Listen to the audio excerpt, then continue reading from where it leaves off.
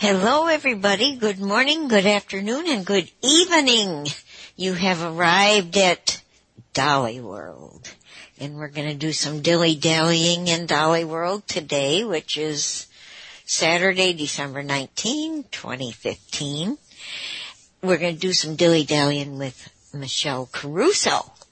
She is here to share with us her trip to Cleopatra's Point Needle in New York City, in their woods. What do you call that place? Well, she'll tell Central us. Park? Central Park. Thank you, yes. Did you see the woods? Yes. I didn't know what else to call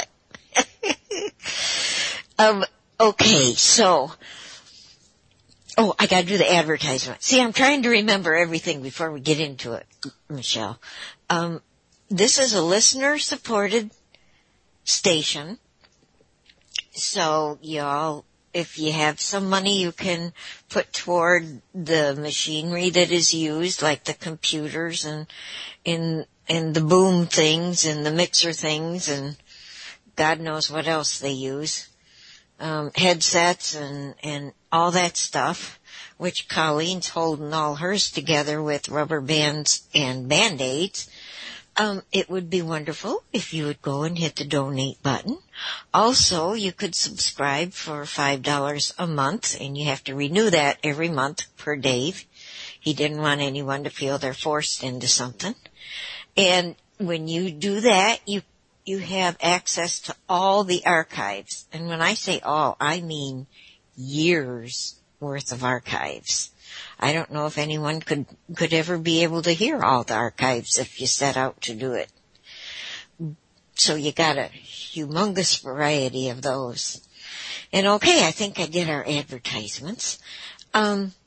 So I want to introduce to you Colleen first. She's the producer. Hi, everybody. She's my buddy. And now to the star of the show, Michelle Caruso. You're so silly. Hello, everybody. What a wonderful introduction. Well, you just take it away, girl, and share with us how you want to share it. I might ask you some questions, but it's helpful if you ask questions because, it'll be helpful if you can kind of make it as a conversation. Yes. So, where do I start? Well, start at the beginning. What made you decide you wanted to do your mission?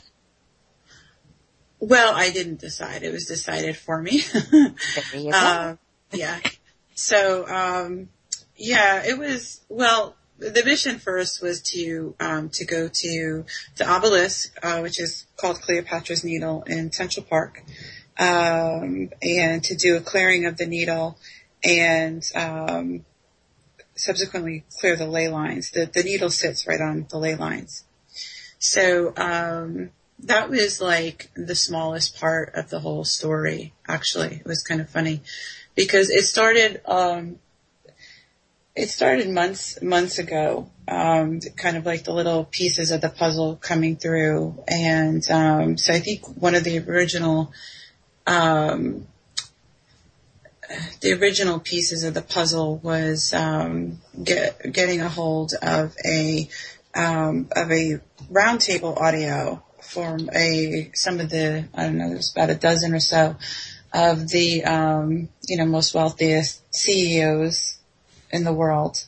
I think they were actually all American. That was held at the New York Stock Exchange. So that was interesting. And there was just a feeling of, why am I getting this information? There's a reason I'm getting this information, and what's it for? So it didn't come right away. And then the next piece was, what was the next piece? The next piece was went to New York City because I don't live far from New York City.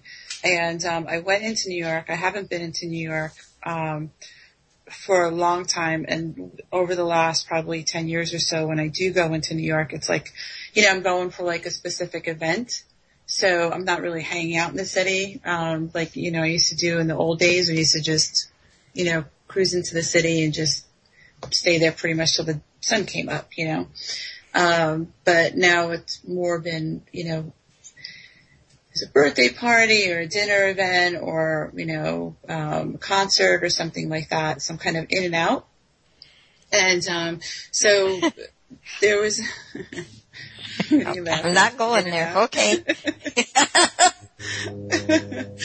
Made me laugh. I'm sorry. I think it was all that talk of a sexy men slumber party. Yeah, I think so. Secretly really want these sexy men to come. At least Sam Elliott, right? Yes. So when I was in the city, I actually went twice in like 2 weeks, and we were just kind of walking around, going to different places, hanging out, and I really noticed.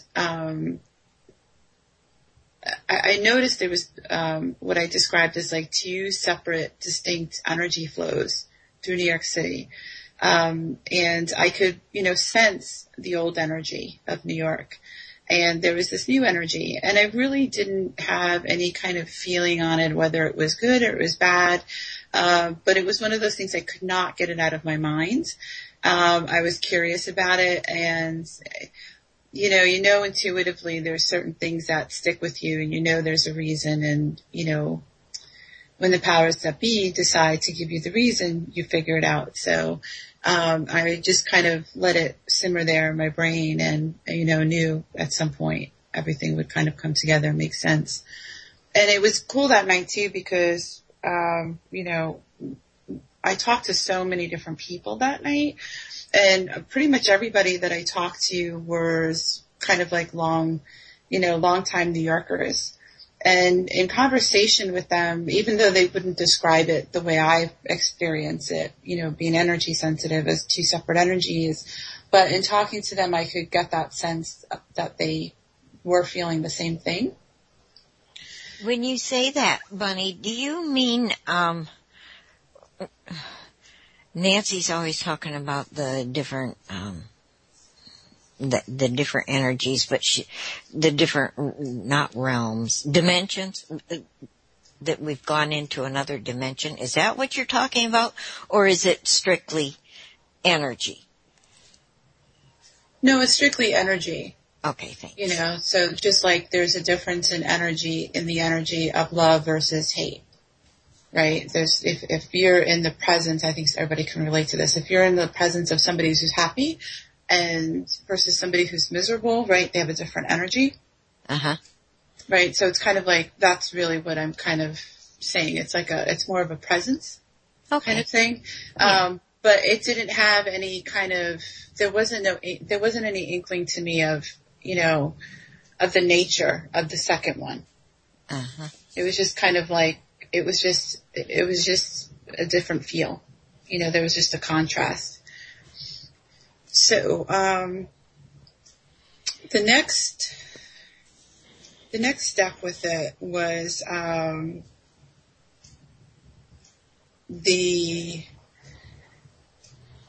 really was that whole, and this is when things started getting everything started to come together.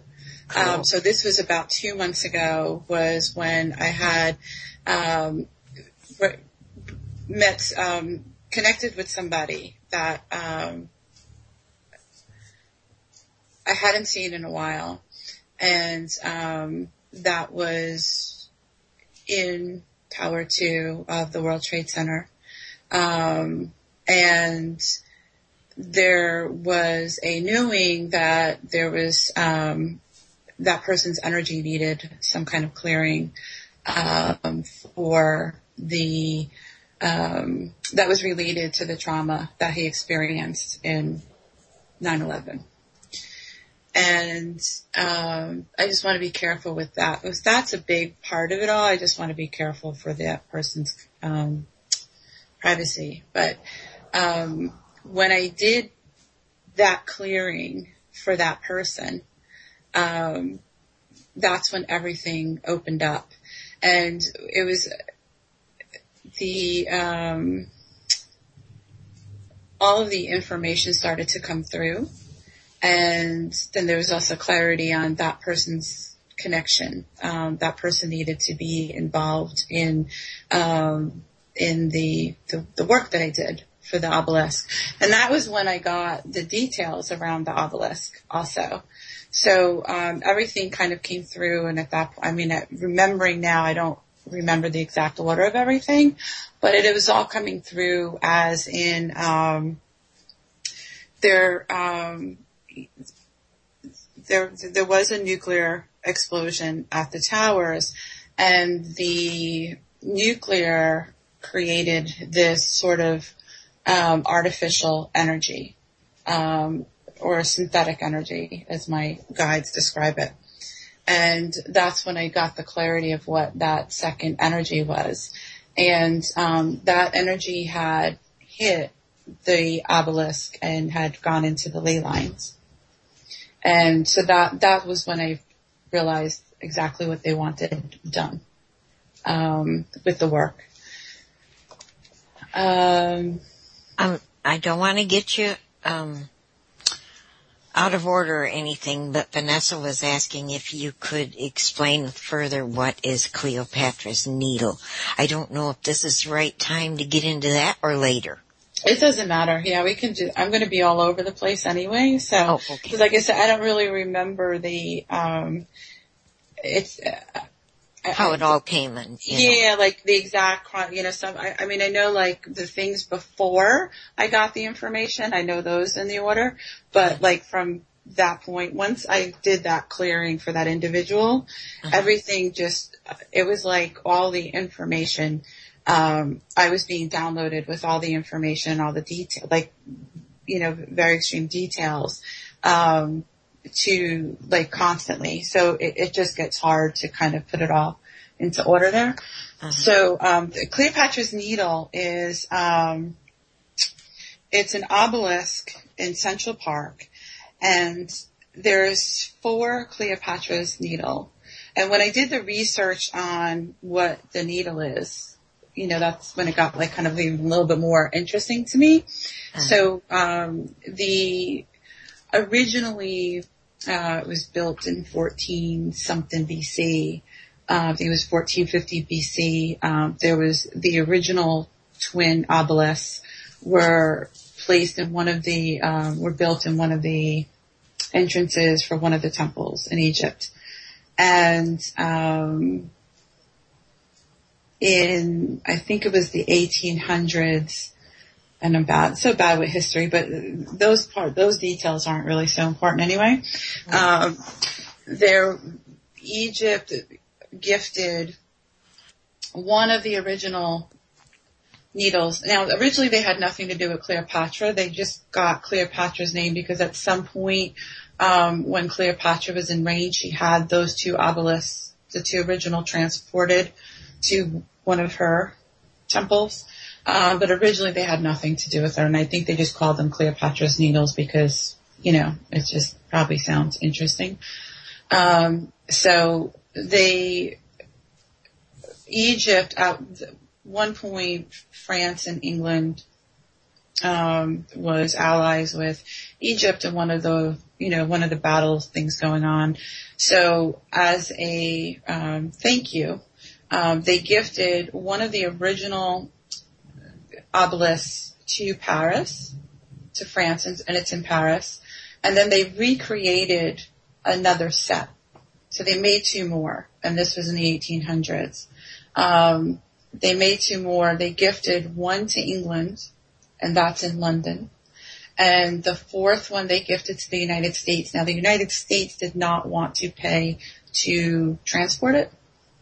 So Vanderbilt, which... They're so cheap. Go ahead. You're familiar with the Vanderbilts. Yes. Right. So, the Vanderbilt at that time,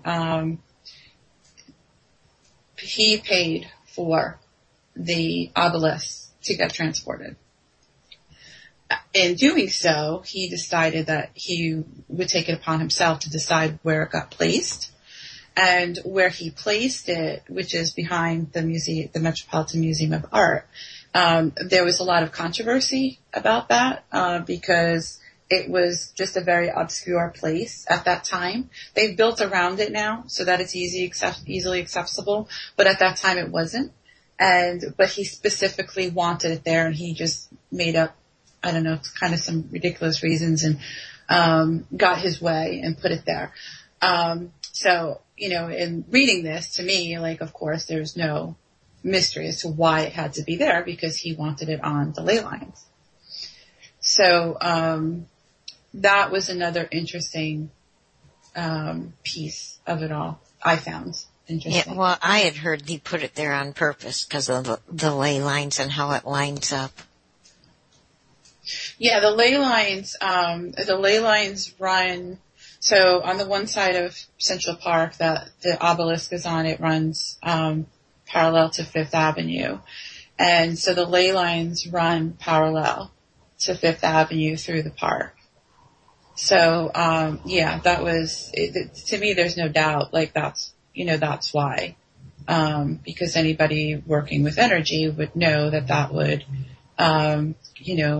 create an easier way to flow energy. So being right on the ley lines. And then, those ley lines all connect.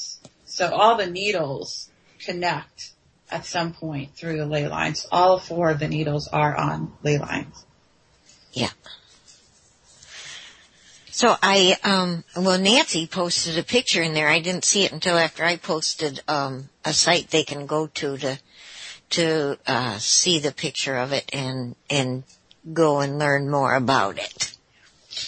Yeah, it's interesting what they did because the obelisk obviously is square, has a square base, and the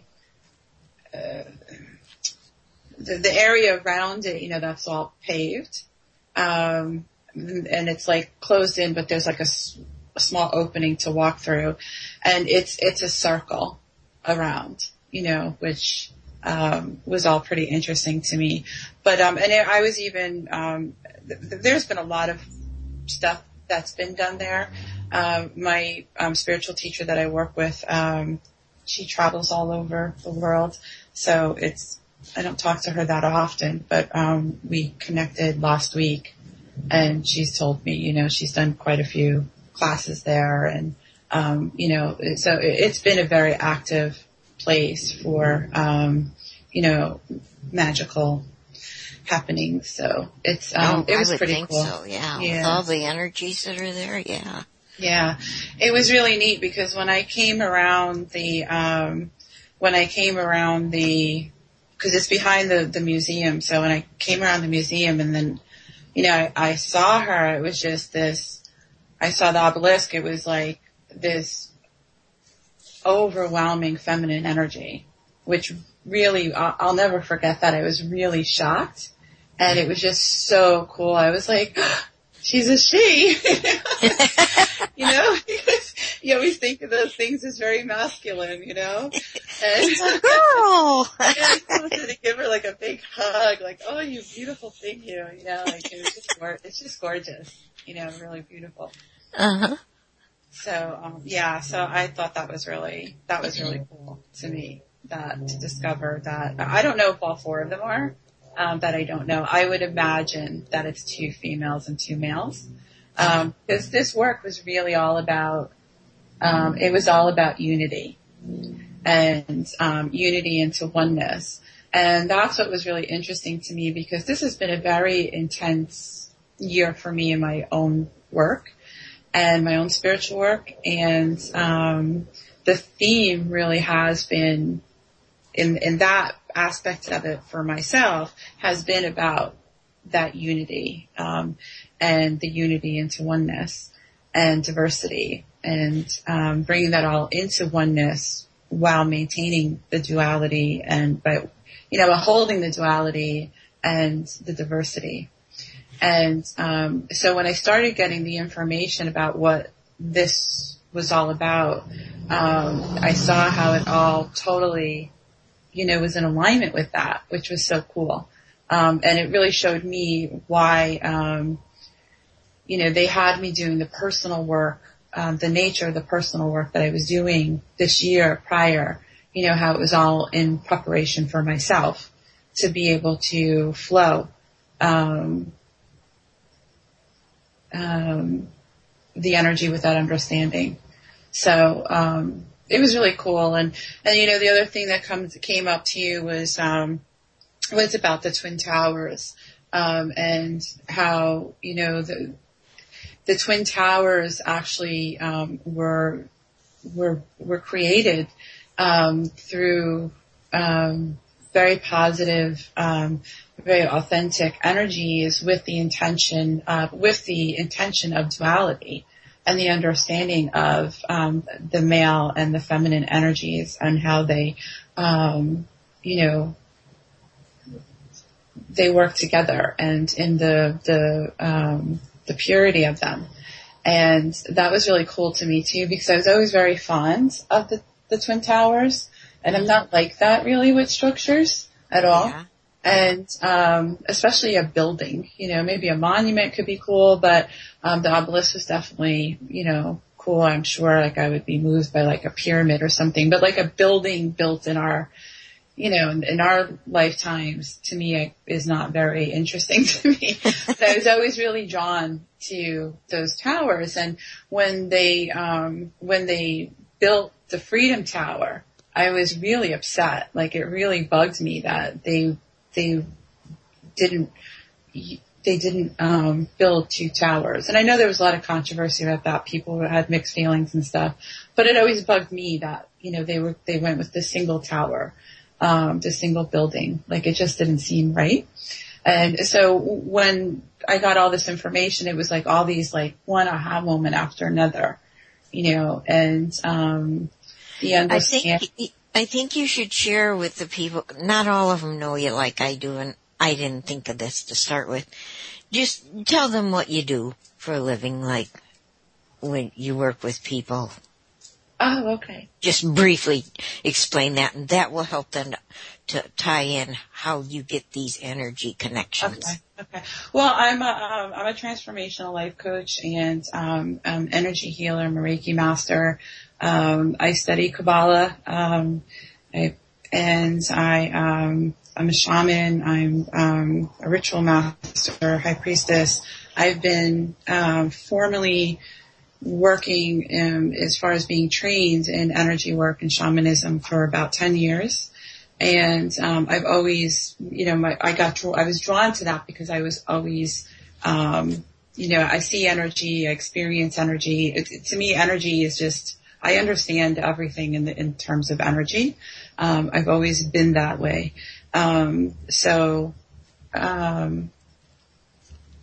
Alchemy and ritual work is just very, it's just all very natural for me. But I do have a lot of pretty extensive training with the in the ancient teachings through the mystery school, and currently and prior to that was kind of a combination of things. So you're very in tune with energies of all different kinds. And of course you would pick up on the buildings, the Twin Towers and the obelisk and the angels. The angels. Yeah. And that's, it's like for me, it's just when because I experience energy, so I'm so sensitive to it. It's not abnormal for me to just feel a draw to something and not really know why, not have a clarity to it. So it's when when it happens and it sticks with me, it stays on my mind. I know, like at this point, I know because there's work for me to do there. There's, learning and work, they go hand in hand. So, so it's always cool when you get these, when I get the reasons for why I get called to something. It's funny, like I have tons of pictures. My friend of mine that I used to hang out with years ago, obviously years ago, had one of those little Cessna planes. So he used to take me flying all the time. And I always made him take me down the Hudson so I could, and I always, every time I went, I had to take a picture of the Twin Towers. I have like all these pictures of the Twin Towers from the Cessna. It was just over the years. So it's funny to see like, you know, that draw was always there and to have that understanding of it now as to why, you know. Yeah. So, but they had their way with that. And, well, I mentioned the angels to draw you into, the angels. Your two angels, yeah. Right. So, the angel that I work mostly with is, Archangel Raphael. And this goes back, you know, hundreds of thousands. I mean, this goes back, you know, a long time. And, so he's the one that it's the easiest for me to connect to. And so I've always felt his presence and have had his presence, with me when I do healing work. What was cool, what started happening this year was I actually started being able to have direct communication with him. And that was a first. So where I can have open conversations. Now I understand why. You know, at the time I just thought it was just solely because the level of progression that I had gotten with my work. But I mean, of course that's part of it, but, I couldn't have done this without his presence. And, Archangel, Michael, was also there for the day of the healing. So,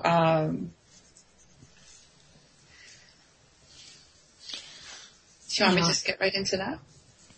Well, yeah, you can do that, or you can start from your home and when you got on the train with them, and so start where you think is the starting point where you want to start today. Okay. Because you were on JP's show, so go ahead. Yeah. Start where you want to. So, so it was last Thursday, the 10th. And, I got up. I had like a lot of, with all of this going on and the shifts in order for this to make this happen. And, for me within myself, it's just been like, this emotional roller coaster. And, so there's been a lot of like, stressful moments, in most days at some points for like the last few weeks. And Thursday was like, I woke up and I just felt like so clear and just so great. And it was the like best I had felt in weeks. And, after I did the clearing on that individual, they really dropped the whole subject of the obelisk and that whole trip. And I was kind of like, okay, you know, we went from talking about it every day. And then now all of a sudden my guides are like, it's like not even on the radar. And that was a little confusing, but I just, you know, left the trust to them. So, and I had in my mind, you know, when they tell me like, okay, you know, now it's time to go, I figured like, you know, I would be able to have this, you know, you picture in your mind, you have things planned out. Like it was going to be a specific day and I was thinking what was the best day of the week. And, you know, I had this whole plan and I'll do a little bit of, you know, hanging out in the city while I'm there. No. That's not how it happened at all. So Thursday, I wake up and like I'm feeling like really clear and I'm like, you know what? I'm going to, I didn't have any clients that day. I had all kind of like busy work to do. And I'm like, I'm going to give myself the morning off and I'll get back to work this afternoon. I'm just going to enjoy feeling good. So it was about 11 o'clock. I hadn't showered yet, nothing. And, I said, let me get my rituals done and my meditations. I meditate every day. And, so I, you know, get into my ritual and like immediately they're like, oh, you have to go today. And I was like, today? Like, don't I have like some kind of like window of like a couple days? Like, okay. No, it had to be today. And I was like, oh goodness, you know, because I haven't showered and, you know, so I'm like, okay, you know, there was just no discussing it. Right. Right. So,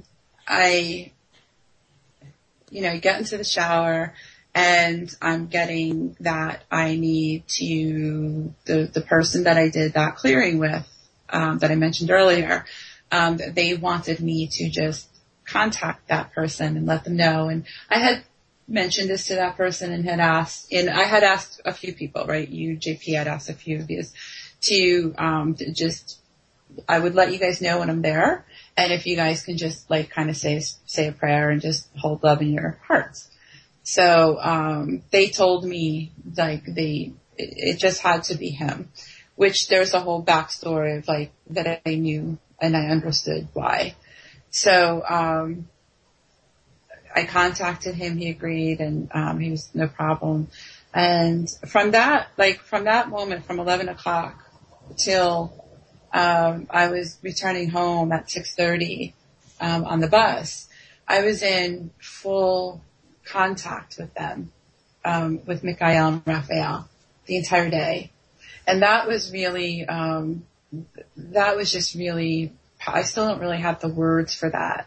Because like I said, like I communicate with Raphael very clearly on a regular basis. That's not new to me, but I don't walk around, having these conversations with them in my head. And, it's while I'm doing energy work, that communication is there to be out in the world and hopping on buses and subways and have that connection. It's more than the knowing that their presence is there.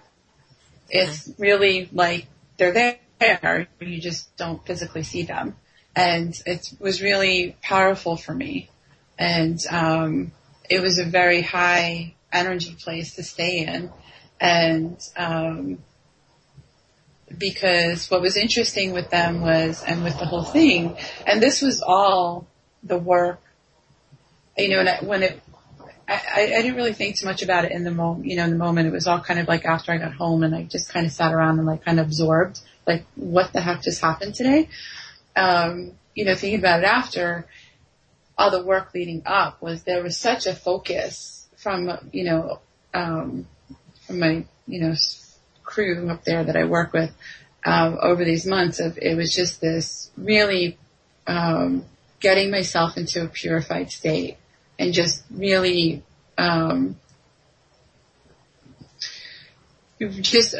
really purifying myself. I've done a lot of clearing work over the years, and I was pretty clear to begin with, and I knew that. But we always have residual stuff, and we're always taking on stuff, especially being an empath. So there was just a lot of pressure, and there was always a sense of urgency. For me to get this stuff clear and to straighten out, some of the, not so beneficial, emotional and mental patterns that I have. Mm-hmm. And, so I've been doing this work for years and years. I've never felt even remotely pressured by my higher self or my guides or the divinity that I work with to get something done, mm-hmm. And that was very clear this year. It was all like, there was a lot of pressure, like there was an urgency, and that I was very aware of. And on Thursday, I really came to understand it, because it was interesting, because any time that I came out of my higher mind, they snipped that right in the bud. Because it was not, I could not spend they did not want me spending any time out of my higher minds. I had to be in the purest state of mind. So it really brought my attention to a lot of things that I wouldn't necessarily think as being a lower mind thinking. To me, it's just normal. Like, I would think in my head, oh gosh, look at the time and look at where I have to be. And because I just really wanted to be out of Central Park by dark, right? Because Central mm-hmm. Park's not the greatest. I don't mind walking around the city by myself in dark after dark. But I did not want to be in Central Park after dark. Like, no way. That's not safe. And so to me, to have that thought, I wouldn't think of that as being, as a real problem, right? It's like, to me, that's normal. You're going to think that. But it was not allowed. So there was a lot of little things like that. You had two archangels with you. They weren't thinking danger for you. Yeah, it wasn't, but it's still, that's a lot of trust. And, I have to, with angels or not, I can't be in the book. It was not going to happen that I was going to be in right. the book. I understand. But I guess the point I'm just trying to make is, like, that's what was just all day, like any time I had that kind of thought like that, kind of like that, oh shit, just like a little moment of worry, which seemed so innocent and so harmless. Yeah. It was not acceptable. And it was nice because it was very easy to release having their energy so close to me. Right. So the entire bus ride, so I get on the bus and, the bus is like 10 minutes late and I get on the bus and it's standing room only, and, the entire way to the city and like the whole day they're talking to me, and that's where I got a lot of the information about that.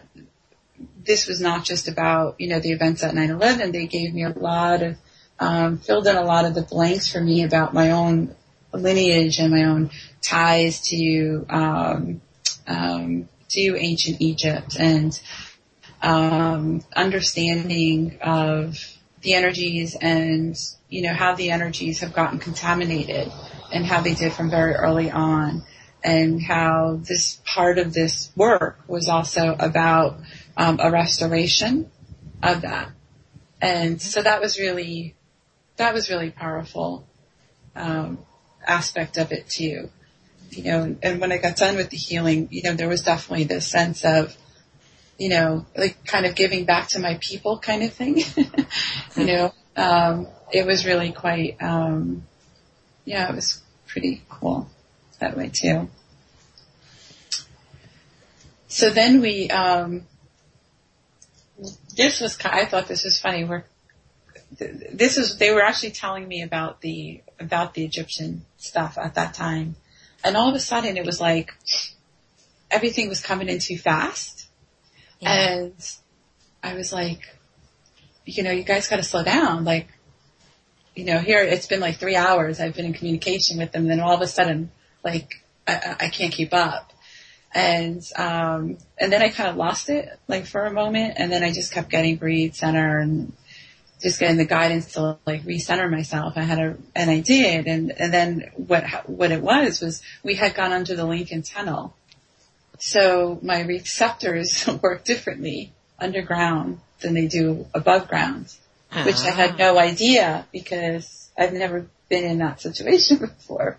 Right. So it was really cool. It was a cool learning. And it served me well since, I was about to spend many hours underground in the subway.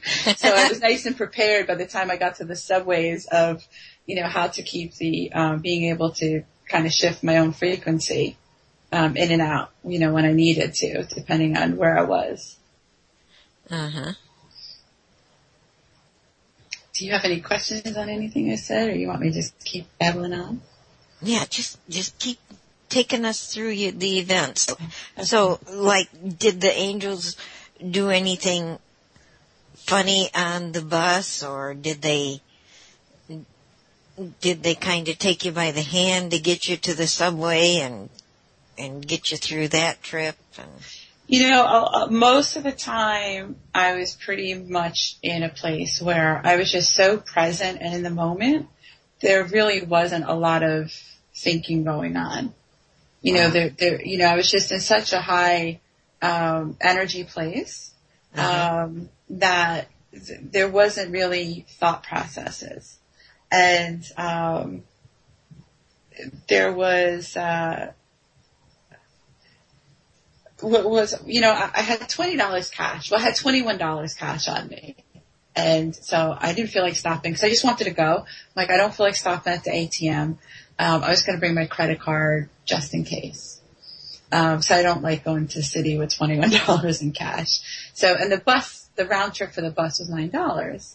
So, and I knew I had to take, when I did my itinerary, when I checked the itinerary, I thought I put in Cleopatra's Needle, but I just put in Central Park. So it took me to the other side of the park. So when I looked at the itinerary, it basically said, take the bus, take one subway, and you're 0.22 miles from your destination. And I was like, oh, how cool is that? So, and then when I was getting ready to leave, it was really nice out. It was in the 70s, right? That day. So I was like, figuring out what I'm going to wear because I don't want to get cold, right? Right. I had this thing about cold, and they kept telling me to not worry about getting cold, and I was like, I kept worrying about getting cold. So I had this. You are with two archangels, and you're going to do your own damn thing. Yeah, and you know what? It's funny because I do believe they have somewhat of a sense of humor because they could have really put their foot down with this, but they didn't. Because there were things they put their foot down with, right? And so I think there was just a little lesson. Because I do have a tendency to buck the guidance. That's one of my things that I'm working through. Yeah, and it's one of my things that I'm working through. So I think that they, this was something that wasn't going to have, detrimental outcome. So they let me learn my lesson here. Because I was asking them, well, what do I bring? And I was like, do I bring, do I need to bring any tools? Do I need to bring any stones? Salt. Salt was all I needed to bring. So I'm like, okay, I know what I need to bring salt, no problem. So I had this gray sweatshirt on, and I knew I needed my black wool coat also. And I just all of a sudden got in my head that the black fleece sweater with the hood looks so much better underneath the wool coat and the gray sweatshirt. Oh, jeez. And so I switched, and they told me I was going to be too hot. And I was like, no, it'll be fine because it just looks nicer. So that was that. And oh my God, that was all day. All day. It was. Yeah, doing one of those eye lifts, Oh, brother, here she goes again. I had it was like the one time, sometimes I had the fleece tied around my waist with just the wool coat. I just had a tank top on underneath. I was sweating. By the time I got to the obelisk, I was sweating. My hair, the base of my hair was sweating. Yeah, it was kind of, to me, it just amused me. But it was, it served me well because every time, when there was something that I got into my lower mind about that would have been a problem, there was that memory of them telling you to leave the black fleece at home. Yeah. So I didn't buck the rest of the day. I did not buck them at all. But, yeah, and then, and a lot sometimes when I communicate with Raphael, I just laugh. I burst out into, laughter. And I just go through, I just get so giddy. And it'll take me, a little bit, and I'll have to, kind of settle in and, then I can get to work. Yeah. But it's never happened. It happened when I was doing that clearing for that person, but it's never happened during a healing or in the presence of anybody else other than that one time. So, well, while you're talking about energies, to back up a little, Vanessa's wondering what is the difference between the energies underground versus above ground? It's not an energy thing. It's really just about receiving. It was a reception thing for me. It's just a different frequency. I think it's no different than how your radio station goes out when you go into a tunnel. That's what it really kind of felt like to me, the same thing. Okay. Well, thank you. So it's kind of like I had you have to play with the knob. You had a blackout. Huh? And Yeah. a blackout. Yeah. Did that get for you, Vanessa, if you just let us know? Thanks for explaining that.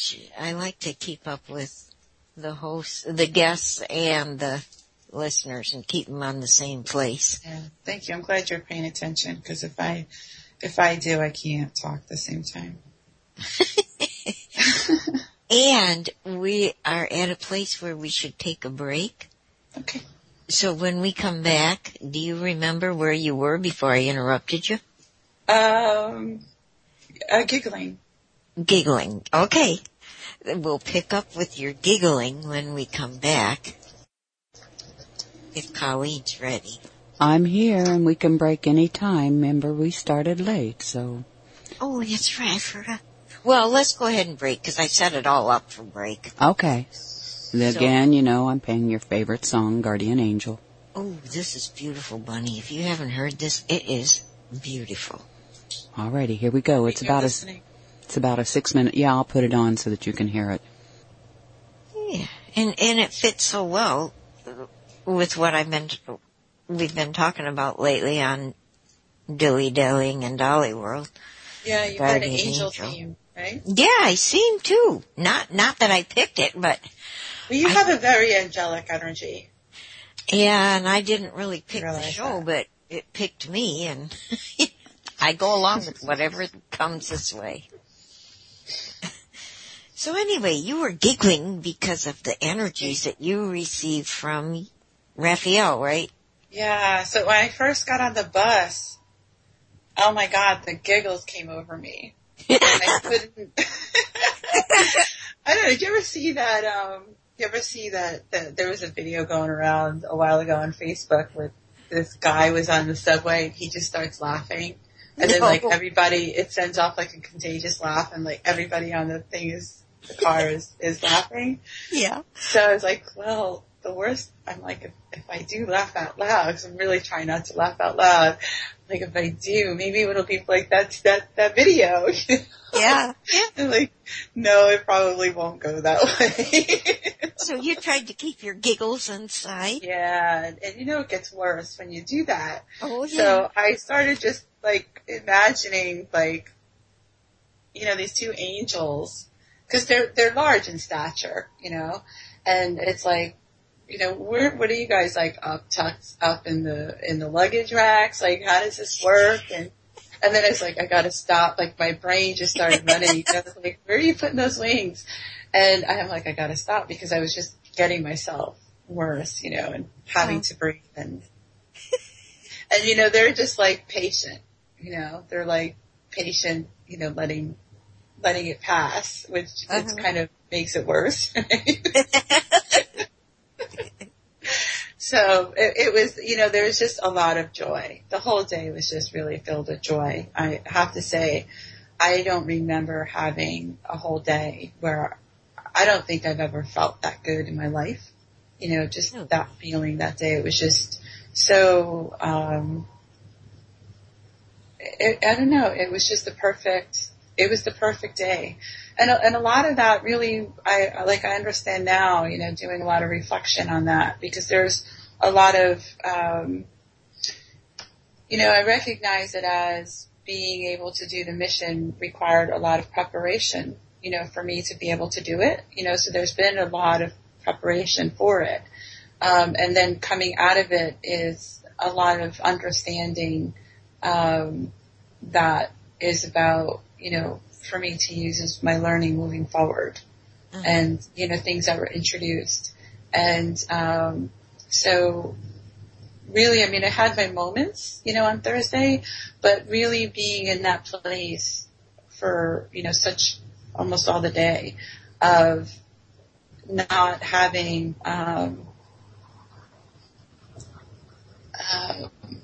worries, cares.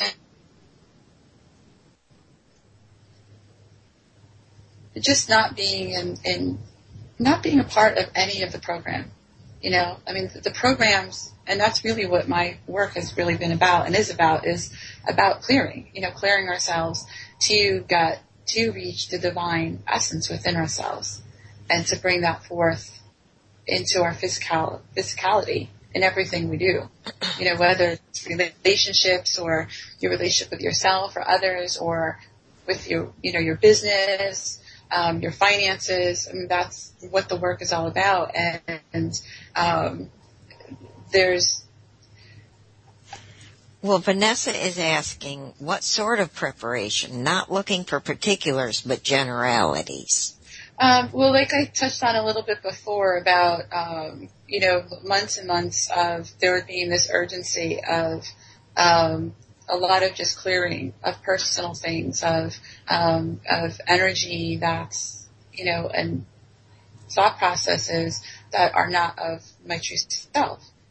And so it was basically clearing yourself so that you could allow this other stuff, your mission, to come in without any roadblocks.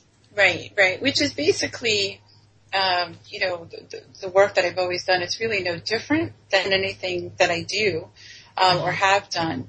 But it was just on such a fine-tuned level. Yeah. It was just on such a minute level where there were things. Okay, the way that I work with clearing, whether it's with myself or with clients, is I'm looking at what kind of patterns are showing up, what kind of what's showing up in your life, right? And then working through that and tracing that back to it's a pathway backwards, and clearing that back, and then that opens up a pathway to your true essence. And so there's all different things that make that up, right? There's perspectives, there's beliefs, there's traumas, there's things of that nature. So you kind of work through them all, and those are kind of like all different threads we have woven into us over the years of living in this world, not just in this lifetime, but we bring them in from other lifetimes. So it's a lifelong process,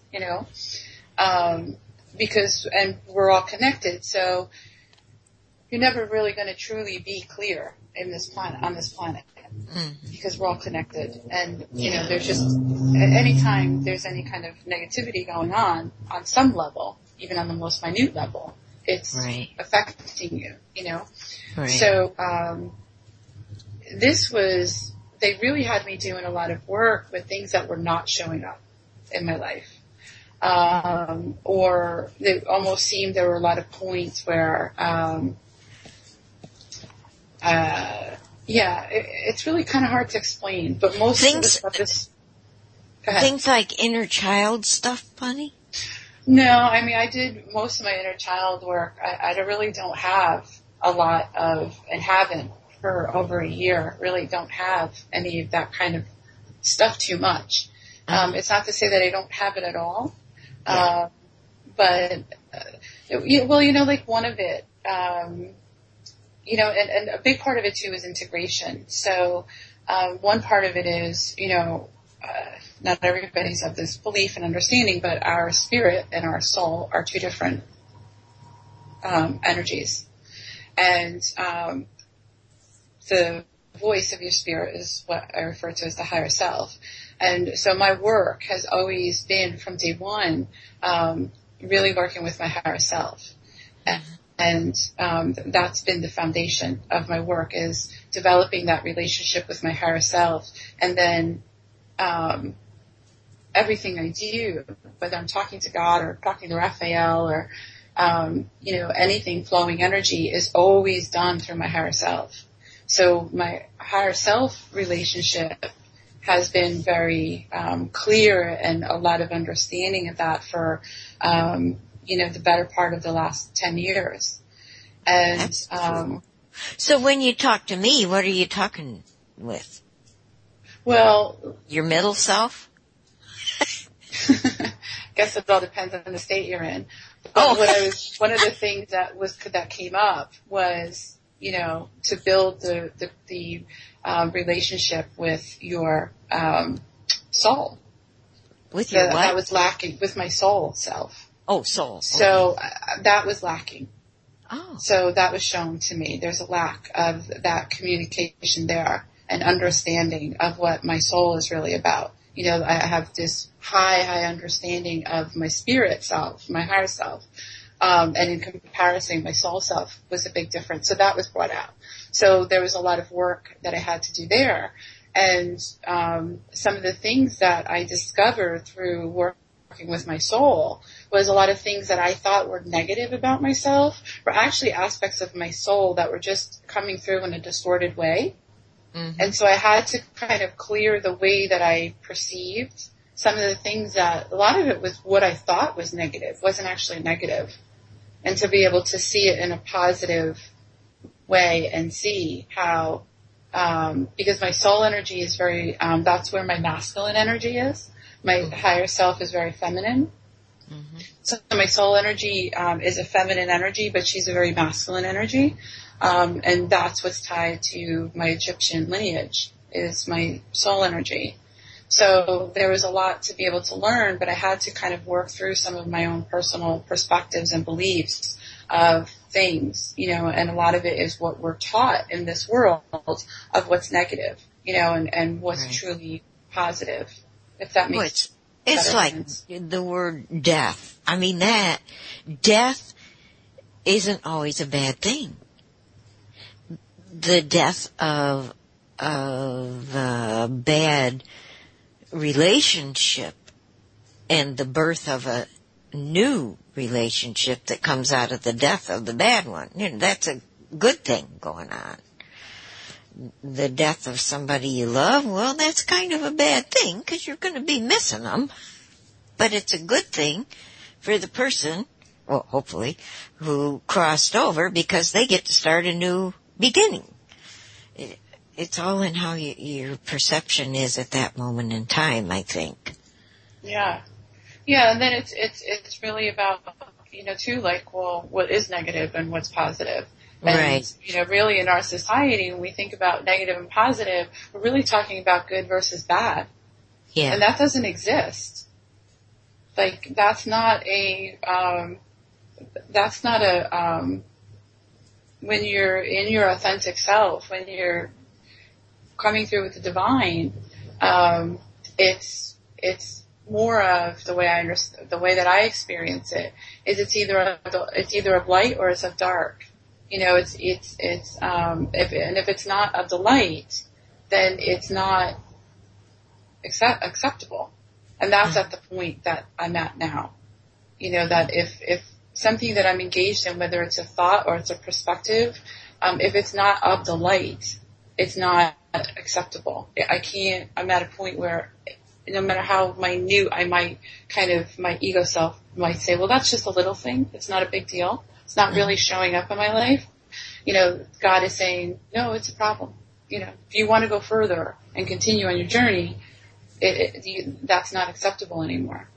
So it's been a lot of things of that nature. So it's requiring me to kind of look at myself in a different way and look at my own inner work, you know, from a point of, well, I do this inner work. I base it on what's showing up as far as what's working in my life and what isn't, what's creating blocks and what isn't. But so now it's a different place of looking at blocks. And understanding blocks that are on my spiritual journey as opposed to blocks in my physical life.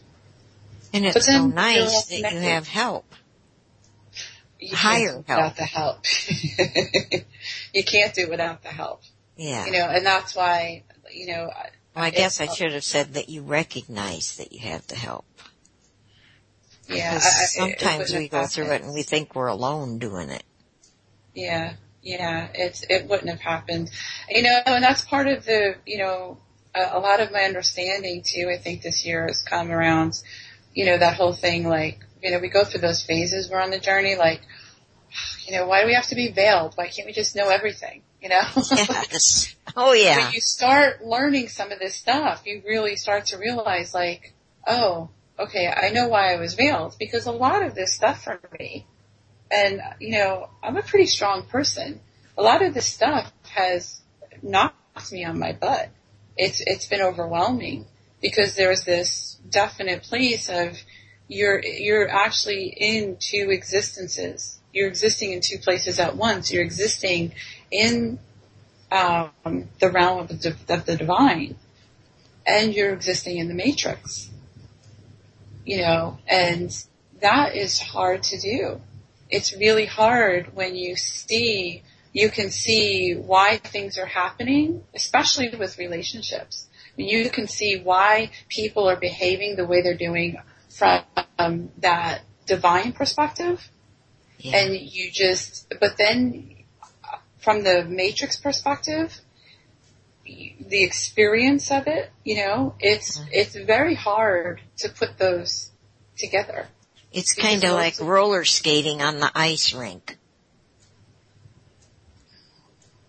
I don't know. I never tried that. Well, it's pretty difficult. Yeah, for me, it's more like being ready for the rubber. Being ready for what? Because it's so process, the rubber room, I feel like I'm going nuts sometimes. You're breaking. And I see, like, if I wasn't, any better? Talk to me again. Talk to me, baby. Am I better? Am I back in Dollyworld? Yes, you're back. No, I would see, there's really been points where it's like, at times I feel like, my gosh, I feel like I'm losing my mind. Yeah. Because it's not,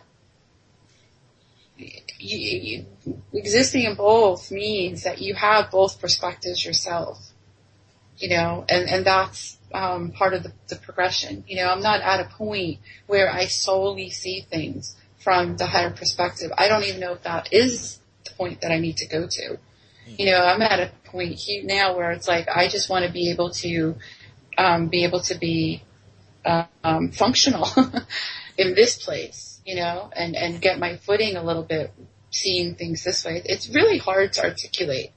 I can understand that. Yeah.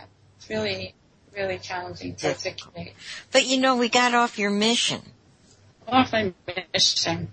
Yes. So we were giggling and we went through the tunnel and, first, I think we didn't tell people what your mission was. No, I did at the beginning. Oh, did you? Okay. To clear the obelisk. Just so they know to clear the obelisk. Yeah. Okay, so we're past the giggling now. And where are we? Okay, so, I have the wrong itinerary and I get off at the wrong side of the park, which I'm sure was, right. Yes. Right. I'm sure was preordained in some way because this is where your, message from Dave came in. This is the part I withheld on JP's show. I wanted to share with you. So I get off the subway. I get to Central Park, and I'm like, I had that feeling, like, aren't I supposed to be by Fifth Avenue? So I punch in the address of the museum onto my walking GPS thing, and I'm over 3.5 miles away. Oh, no. And I'm like, crap.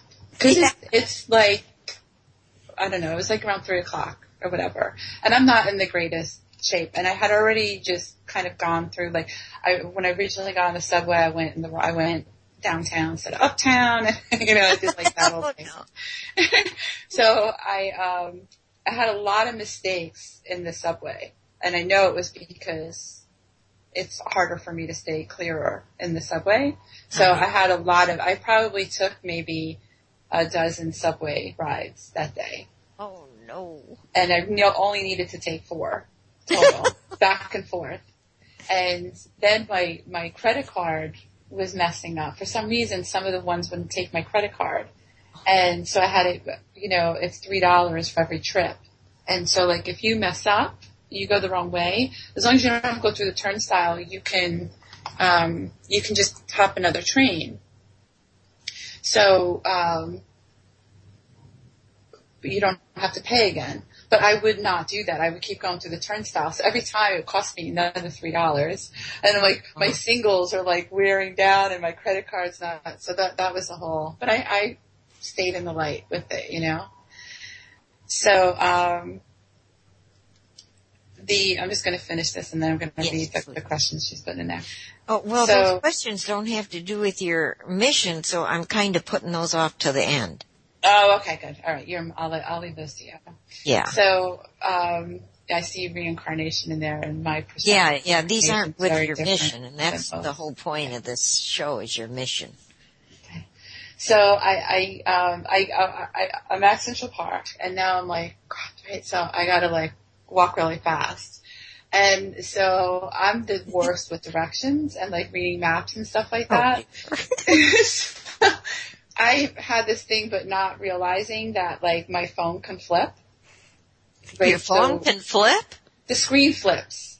You know, like when you have a smartphone and you flip your phone, the screen I don't know anything about smartphones. Because like if I had a map and there was like this little line on like the GPS thing draws out, I would have just like turned the map to face in the direction I knew that I was heading. But the phone didn't work that way, and I didn't think of till after I got home that night you can turn that option off, which would be helpful.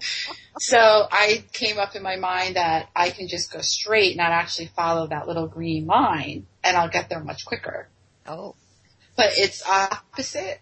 So, and it doesn't show you like right away because you're walking. Uh-huh. So I had to watch because my battery was really low. Uh-huh. So I got way off the path, way off, right? Yes.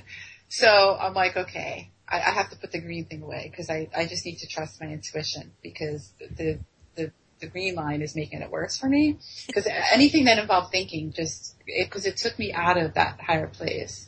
Uh-huh. So I just went in and headed in the direction like I felt I needed to go. And the park was packed. There were so many people. But like in the first area that I was in was all just kind of like, you know, people walking around and stuff like that. Not like any kind of activities. So all of a sudden I get to this row of it's like all the vendors, people selling stuff, and, you know, there's more activity kind of stuff going on now. So I asked this vendor guy, because I'm pretty sure I need to make a left. So I asked this vendor guy, I'm like, can I get to the museum if I go that way? And he's like, oh yeah, just walk up there, make a right, make a left, you can't miss it. So I'm like, but I'm still really far.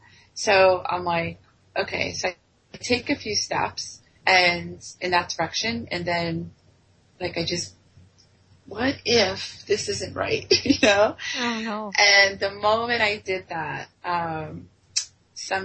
this guy had been setting up, he starts playing Silent Night on his violin.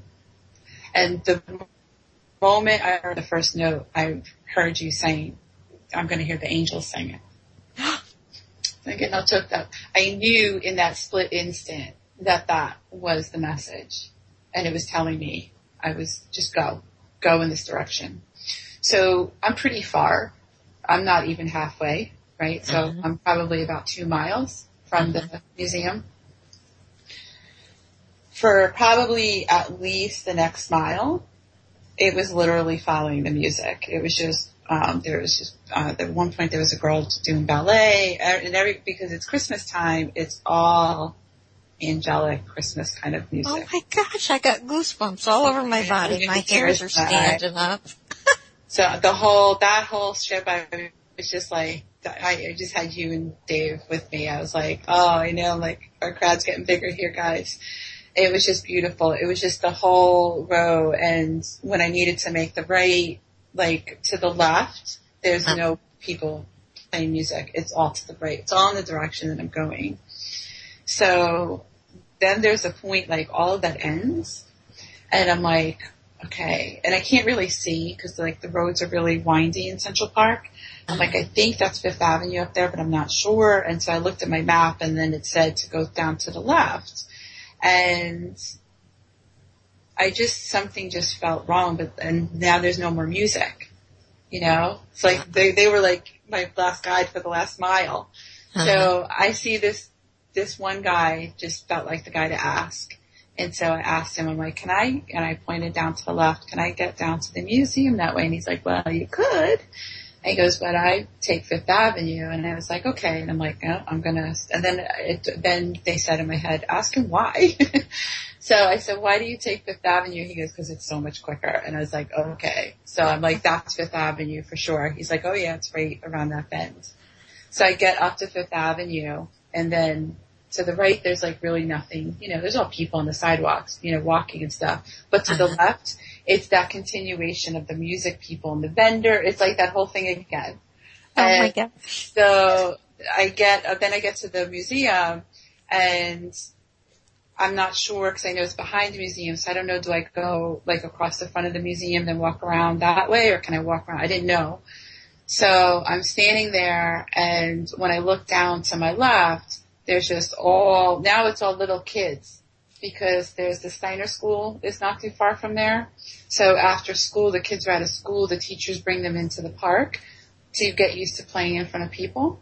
Uh-huh. So there's all these little kids, like 5 to 10-year-olds, playing their tubas and their saxophones and their violins, and it was so cool. It was just really, really awesome. So I'm like, okay, I know I need to make a left here. So I make a left, and then all the music stops. And then I'm like, okay. And then there's one of those "You Are Here" signs. Oh like, my gosh. I think it might be the only "You Are Here" sign in Central Park. Oh my gosh. And it said, like, I knew, like, it was literally right around the corner. So holy cow. Turned, and then right there she was, you know. But I just thought that was so cool because, you know, you had said that, you know, I'm going to hear the angels singing, you know. And I have no recollection of it. And I'm sure I didn't know why I said it when I said it, other than when I'm told to say something, I say it. Yeah, I'm the same way too. Like a lot of times you don't know why, or, you know, but that, I mean, I could never have foreseen that. Wow. And it was funny because when you said that, I remember saying to like Raphael at that moment when I was listening to it, I'm like, something tells me you are not going to be singing to me.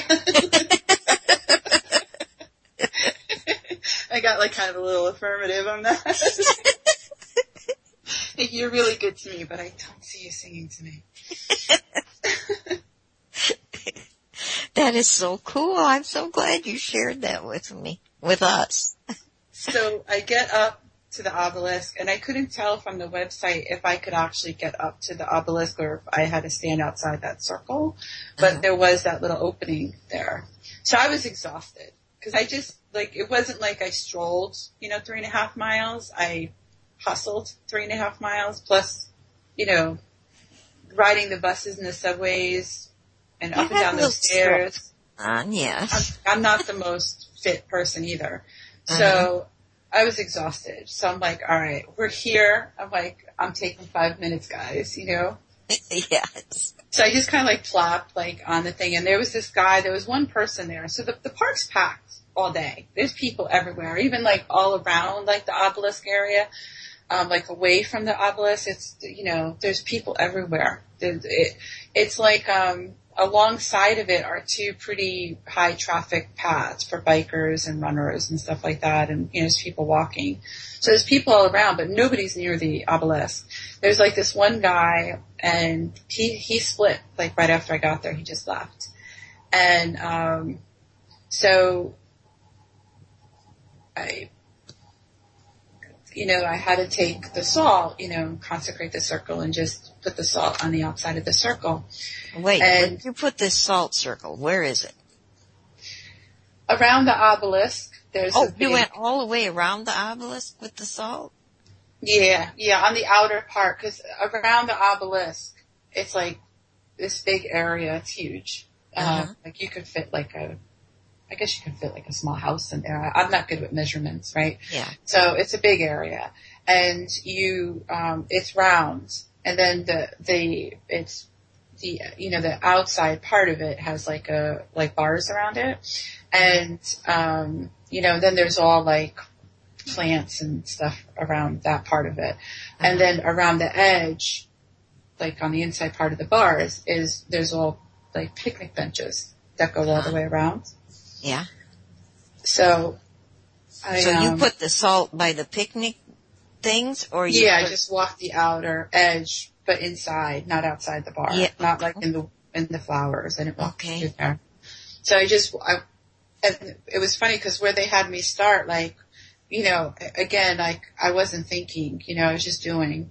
And, so I started and about halfway around the circle, and then it dawns on me where I left my coat and my bag and everything was not where I started the actual circle, like where I didn't like get up and just start putting the salt down. Like I walked like 10 feet before I did.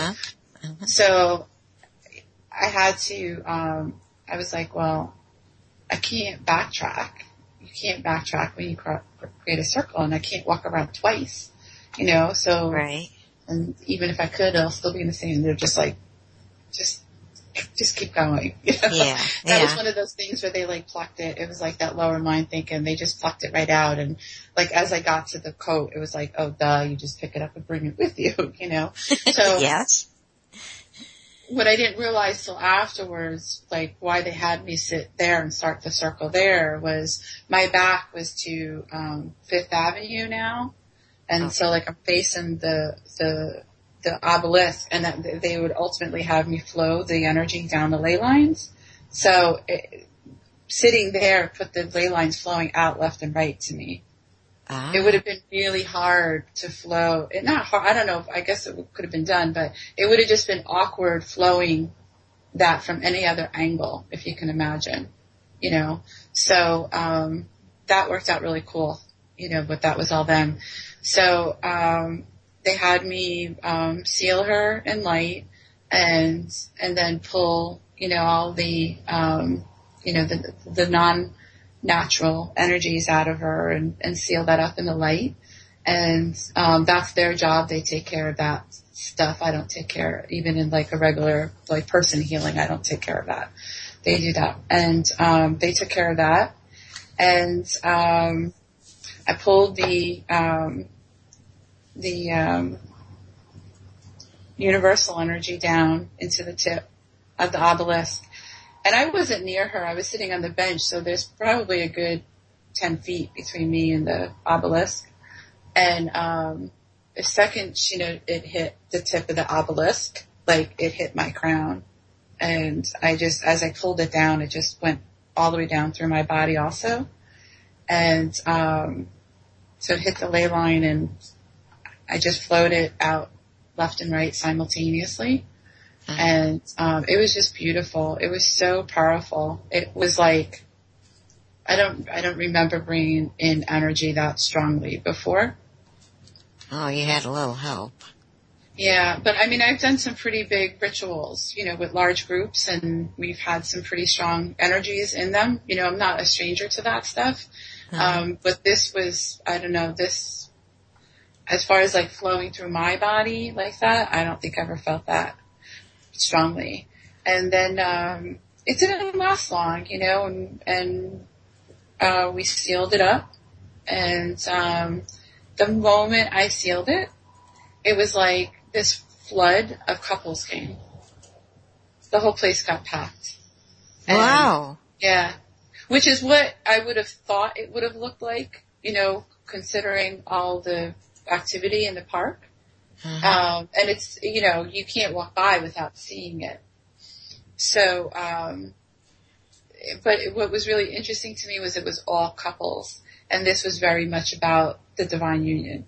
You know, it was the energy behind this work. And, you know, if you remember when I was talking about, that's been my kind of focus of study for my own personal this year. And then the whole understanding of the Twin Towers and, what that was representing and how these artificial energies, you know, the people that are not working of the light are very much about one singular synthetic artificial energy.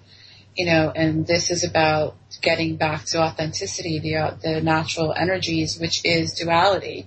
It's the masculine and the feminine. And that's what came. We're all couples. There was like, I think it was almost a dozen of them. I was just sitting there like, wow, how cool is this? You know? Yeah. You saw the end result. Yeah. All this preparation for it and the trip to, and you were able to see the culmination of everything you did. Yeah. It was really cool. And then they stayed with me all the way home, and it was kind of funny because when I really messed up the subways going home. I think because at that point I was just carrying so much energy that I was just like, and so because I wasn't about to walk back. I had to figure out I didn't know the subways over there and this and that, because I'm on the east side. I need to get to the west side. So I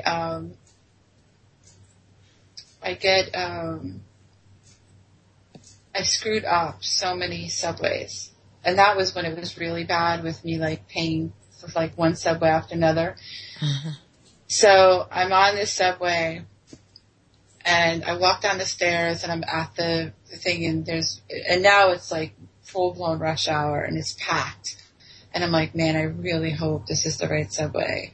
And then all of a sudden, I heard the most awesome African music. Oh, wow. Yeah, and I was like, I just had to follow the music, you know. So I walked down, and, you know, it's like, New Yorkers get a bad rap, but there's nothing really friendly going on down here, right? Waiting for the subway. It's a lot of, you know, stuffy people that, you know, just been stuffed in an office building all day, and they know they're about to get stuffed like sardines into a subway. Like, people are not really in a great mood. And I just followed this music, and there's this man and a woman, again, the couple thing.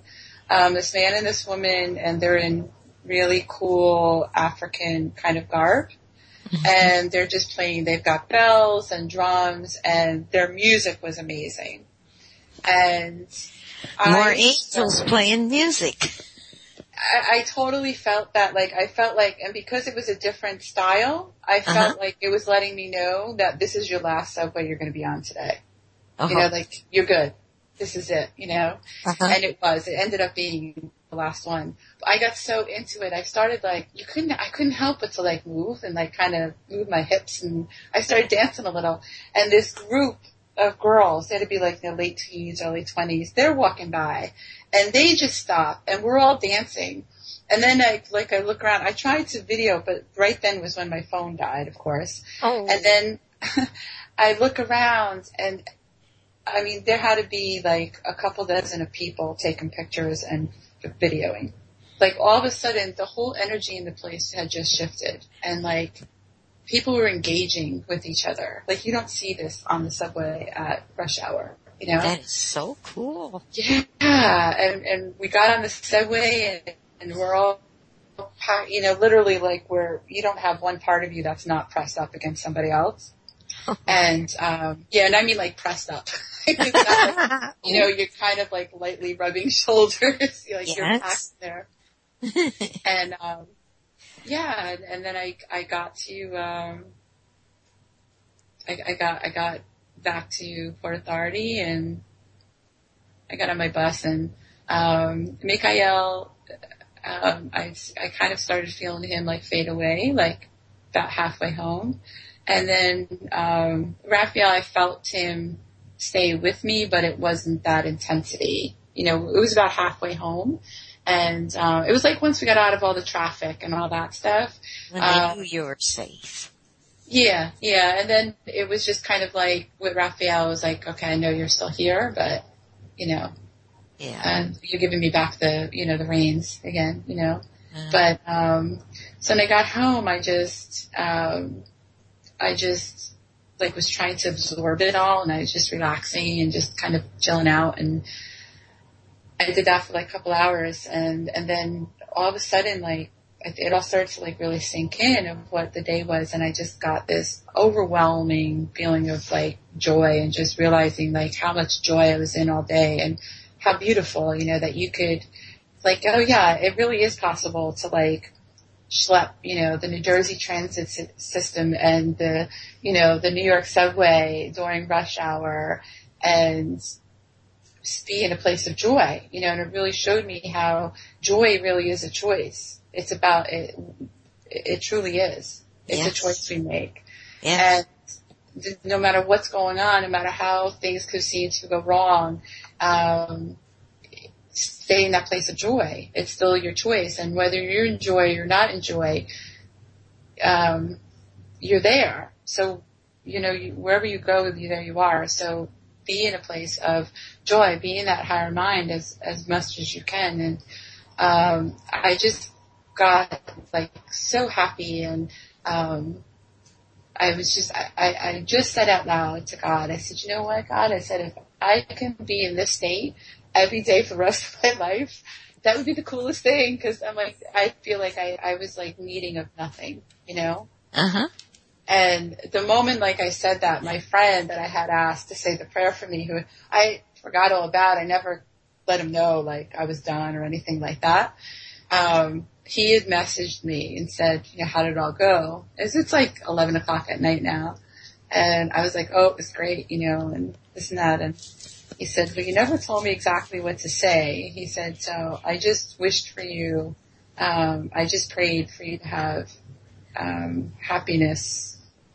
You experience happiness forever or something like that. And I was like, that's pretty much how I was feeling right now. I'm I think it worked. So that was cool. But, it was, I don't know. And it's really changed. I've had a huge shift in my own self, and my own energy, my own vibration has definitely shifted upward and, opened up more. So the positive experience that you had with that is staying with you in different ways. Thank you. Yeah. Yeah. The challenges are all there, and the contrasts are there, but you look at it differently now. Yeah, it's definitely, it's a progression forward, it's that push forward, and I think the biggest thing that I've taken away is, because a lot of this is about this point, it's about the kind of the emotions that are kind of at the bottom of your barrel, even though they're really small, getting pulled up to the surface so that you can release them. So there's a lot of emotional, especially me, I'm very, I'm an empath, I'm a very emotionally sensitive person. So, if emotions are tough for me, at times, those can be really challenging. But it's, at that same time, there's no doubt in my mind that it's as much as this feels so in it, there's that remembering of, I can shift out of this anytime, because the discomfort is just because I'm resisting. That's the only reason why we experience the discomfort, in life, regardless of what's happening, regardless of what we're feeling, it's because we're resisting. Right. We get in our own way a lot. I would say that's pretty much all that we really do. I'm serious. I don't think that, and I felt that way early on in my journey, and back decades ago journey, but even now I would say that's the biggest. It's so much easier for me to see how we truly really are what gets in our own way. It is that choice that we make to resist, but we do it on such subconscious levels because it's all about programs that cause us to resist. Yeah. So it's, we say it's a choice, but it's a choice we're making on a subconscious level, so we're not aware that we're making the choice. And it feels very real. But if you, and I would say, and it's made me I have a lot more patience with myself, and I have more acceptance of myself, more love of myself, and kind of respect for my own processes. And I would say of other people too, I'm a lot more patient with other people, and, more compassionate and understanding, just because something's obvious and clear to me, they're in it. And I feel like I can hold the space for other people better, which is, is a plus, so. Yeah. So all in all, it was a good experience, right? It was, I do a lot of energy work, in the astral kind of sense. So it's, I do a lot of, trips on the astral with the angels of going to different places and traveling that way and bringing light and, helping, beings cross over. I have a lot of those kind of experiences. But I've never, had something knowingly in the physical, that was this kind of specific mission. Uh-huh. And, it's like nothing else. It's just it was so cool. Yeah. Just no words for it. I understand that. Yeah, it's really hard I remember when I messaged you when I got home, and you were like, do you feel different? And I was still in that place, I really hadn't even begun to absorb it yet. I think you were one of the first things I did when I got home was message you and JP, I think. Oh, wow. And I was so I got to tell somebody, it happened. I'm so glad I was on then. Yeah, me too. And then it's, I think, the big thing for me, it's what's, like you were saying with the couples, that it was this affirmation. I think for me, in a lot of ways, it was an affirmation of other things too, because I always knew for a long time that there was work, that a big part of my purpose was to specifically work with these, energies of, the kind of the darker people on the planet, what they do, and to help clear that. And so it was a big, for me, kind of, I kind of feel like I came full circle with it. Not that the journey's over. I think it's really just the tip of, but I think when we go a circle, when you come around a full circle, you just hop onto a new circle. It's all continuous cycles. But it just really felt like it just confirmed for me, things that I just always innately knew that I was here to do, for my life and throughout my life, and really affirmed to me, not that I felt like I needed it, but affirmed to me just the power of when we go within and when we work, at clearing that stuff out. A little off topic, I have a client that's actually a self-proclaimed atheist, and I've worked with him for over a year now, and even though it's not a spiritual type session to our coaching sessions, that there's any kind of focus, because he just doesn't acknowledge any of that stuff. He doesn't acknowledge God. I can't talk to him in terminology of energy because he doesn't compute that way. So it's a very different type of language I have to use with him. And, but it's still taking him through that process of always going within for your answers. Mm-hmm. And it was funny because 2 weeks ago, he actually had a spiritual experience where he met his higher self. And and it was really, when you have that experience, it really shakes you up, and for somebody like him too, that doesn't believe in that kind of stuff, it really shook him up, and it really, he's the only person I know that's had that experience without, having some kind of intention for that on that path, or some kind of being on a spiritual path, Yeah. And it, just shows to me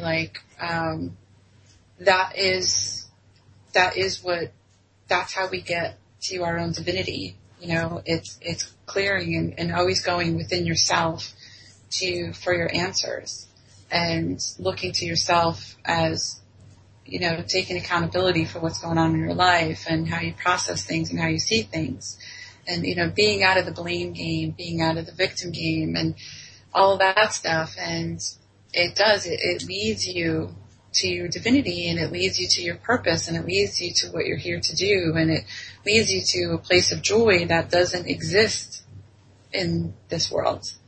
Mm-hmm. It only exists within you through the divine. Yes.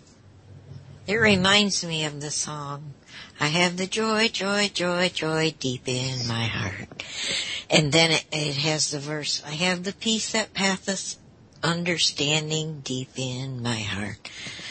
That song I used to sing as a child. But now as an adult, and since I've entered what I call Dollyworld, I understand those words more than just understand them. I feel those words. I am those words. And I find myself walking around the house singing that a lot. It's so true. I mean, it really is. It's within you, you know. And there's times where, you know, especially when you're clearing, you can get, like, for me, I'm so sensitive and so in tune to my own energy. Sometimes when I clear something, you know, there's that moment of gap where there's an actual void and within my own energy system. And even though I've just cleared out something that didn't serve me, there's that moment where there's that void there, and that can feel like that empty, lonely place. Yeah. And, you know, and it's like I know now it's just innate, you know, I don't have to think. Before I had to kind of think about it a little bit and kind of get to that point. But now since that mission, it's instinctual now for me. It's like, okay, well, I can just fill this with divinity. You know, the divinity within me, I can just let that fill that space and expand, you know, and into that. And that is such a beautiful place to be, you know, to feel that, because that's where the joy is. And you're just, you know, every time you clear that out, you make room for your divine essence to expand, which is, it's infinite. Uh-huh. And it doesn't have boundaries and limitations, just physical does, you know, and it can expand into whatever you want, and you keep filling yourself with it and filling yourself with it, and, you know, you suddenly have your cups overflowing and you can spill it out into other things, and that's when we can do healing and work for others. Yeah. And I think after this discussion, I think we've touched on what Anand 6697 was asking or commenting. I often forget to ask for angelic and higher inner being guides to get healing for body and wallet. I think we've addressed that issue pretty much. Well, what I would just say to that is, you know, you always want, I mean, this is what I teach, you always want to connect to your higher self first. And the reason for that is because there is a lot of trickery in the astral planes. There's a lot of manipulation. And if you're connecting to your higher self first, you don't have to worry about any of that. It's like your instant kind of protection thing, you know. And your higher self will call in what you need to call in.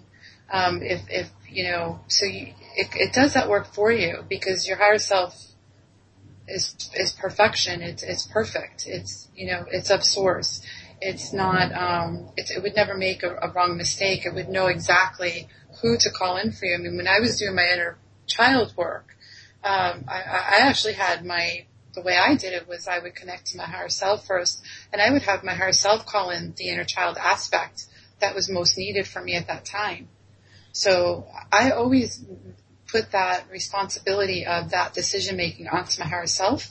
So you connect to your higher self first, and you know, you can. I mean, not that I don't ever ask for a specific being, you know, but especially in the beginning when I didn't have I didn't have those relationships built, or I didn't understand some of them yet, like with Raphael and some of the two masters of light that I work with.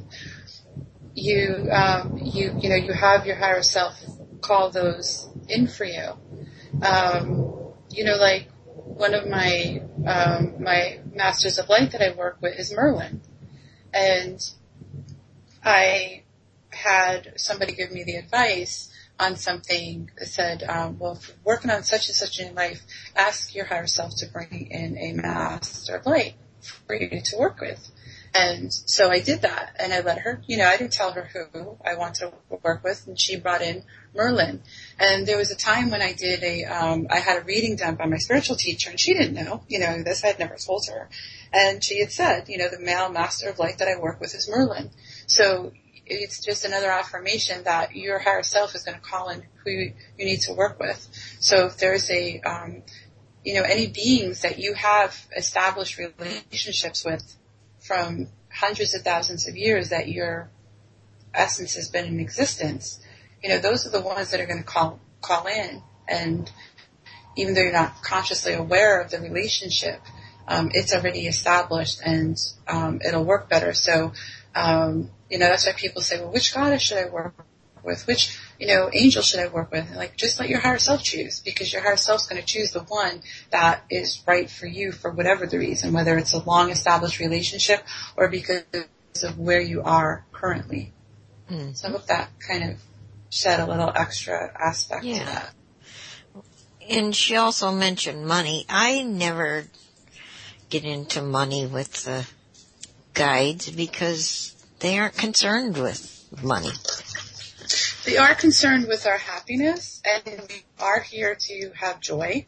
Right. And they do understand that money is is the system that's used for us to get the things that we need and we want. And it's not a taboo thing. And that's one of the programs, that we have, unfortunately. And I work with my guides with finance, it's with abundance, because abundance is it's a flow, it's just a flow, and it's an energy that we can work with to, establish ourselves. And, I had a lot of, and I still have issues with that I have to work through. And that's one of the things that and actually it was 2 days after I did the trip to New York City, my higher self said, pay attention to some of the things about abundance coming over the next 48 hours, because that's going to be more of our focus now on what you're doing. Because, when you think about it, I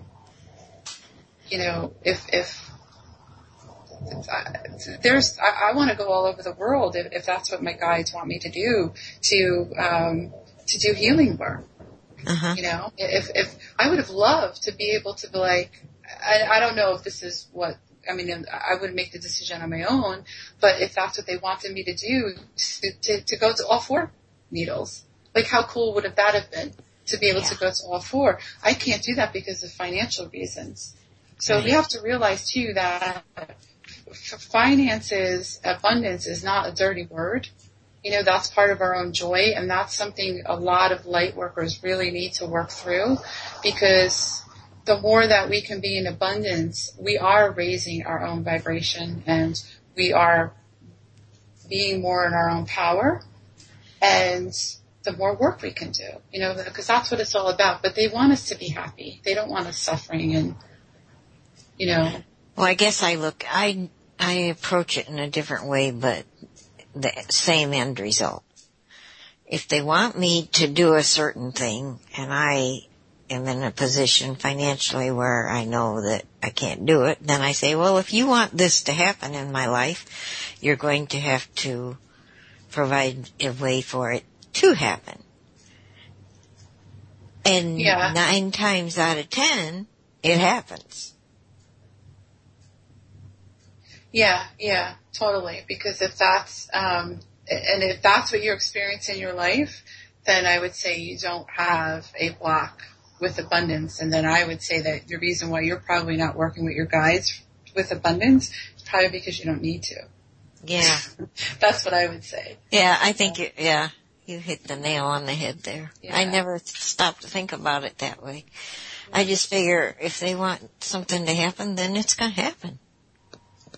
But some of us have issues. Like I've had a lot of issues with that, with the programming, just being brought. I was brought up, money is the root of all evil. I was brought up that way, so I had to, I'm still working through that stuff. Mm-hmm. And yeah, you got to get out of that. But if you have that going on, you definitely want your guides to work with you, because, you know, you're just kind of like beating your head against the wall trying to do it for yourself. Right. And here's another question. Anon 6697, is she the same who went to CERN a few months ago to revoke cancel energies? I told him no, I didn't think that was you. No, I've never done any work with CERN. Yeah. I think Simon was talking about that, or...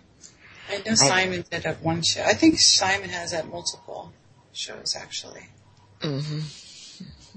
Well, I think we answered all the questions we need to answer. Craig asked one, but he's left, so we don't need to address it because it really had nothing to do with our topic.